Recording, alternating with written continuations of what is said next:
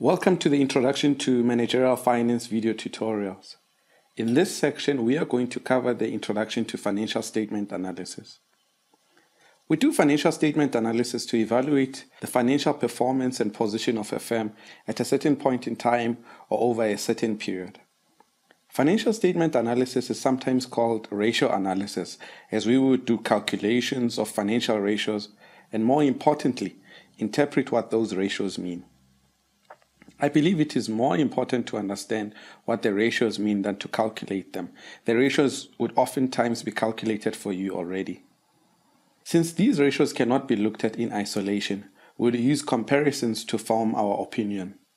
We could use industry comparative analysis, which is also called benchmarking. This is where we compare our performance to an industry average of our peers. We can also use time series analysis. This means that we can look at the ratios in the context of how they have been moving over time. For example, a company may have the lowest profitability compared to the industry average. However, it may have the biggest growth over time. That is relevant information. There are 5 warnings that you must heed when doing financial statement analysis. If you don't, there is a risk that your interpretation of the results may be incorrect and lead to you or other people losing money. The first one is that a single ratio does not equal the overall performance of a company. You have to look at a set of ratios to form an opinion. If you're comparing results, make sure that the dates being compared are the same. This is particularly important for businesses that show seasonal fluctuations. We want to compare like with like. Thirdly, use audited financial statements. The audit process and the signing off of financial statements by the auditors gives us a level of comfort that the numbers we are looking at in the financial statements do indeed represent the state of affairs of a company.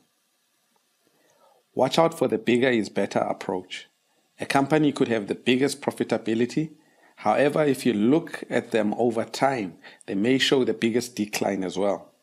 This would increase the risk that in future that company may not have the biggest profitability. And then finally, ensure that the data being compared was developed in the same way. We always want to compare like with like. For example, if you are comparing 2 companies and one accounts for some expense as part of cost of sales, while the other one accounts for that expense as part of operating expenses, looking at the gross profit figure may be misleading. There are 5 groups of ratios that are generally looked at for analysis. These are the profitability ratios, generally looking at the performance of your operations over a certain period. Then we have liquidity ratios. These assist us to understand whether we can meet our short-term obligations with our current assets. We then have activity ratios.